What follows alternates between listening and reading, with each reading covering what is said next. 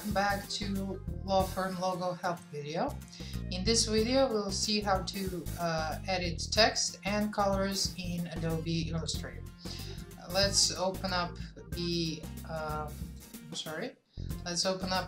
AI folder, and then you can choose whether you want to open the print or the screen file.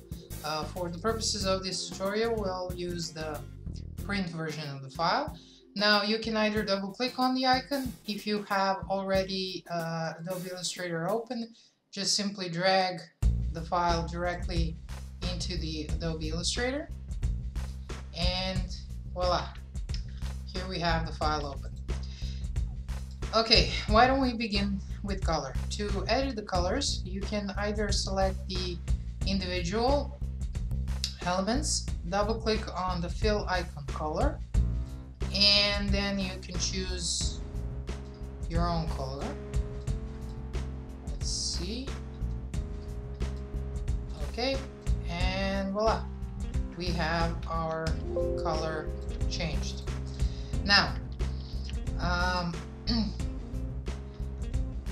we can use, instead of selecting and editing every single item here, we can use the global colors from the swatches panel. If you don't see swatches panel, you can find them in Window, Swatches, and once you open the swatches panel, you will see the global colors are swatches with the white triangle in the bottom right corner. Make sure you don't have anything selected. Double click on the color you wish to change. Make sure to check preview, and now we can change the colors throughout the design, and you're done. Basically, that's how you change individual colors or the colors from color swatch. Now let's move on to the text. First, let's make sure that you have character panel open.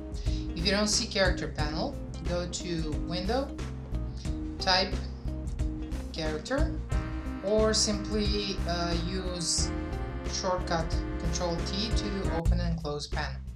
Now let's select the text that you want to edit. Either double click on it, or you can select the type tool from the tools panel, select all the text, and simply type in your own. Okay, once you're done, if you want to edit this text further, you can use the character panel to do it. Let's see, you can change font family, for instance. We can change the style of the font, we can change the size, we can change the leading, etc.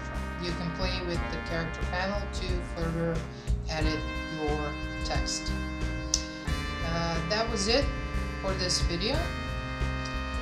In the next video we'll see how to edit the template in Adobe InDesign. See you, bye.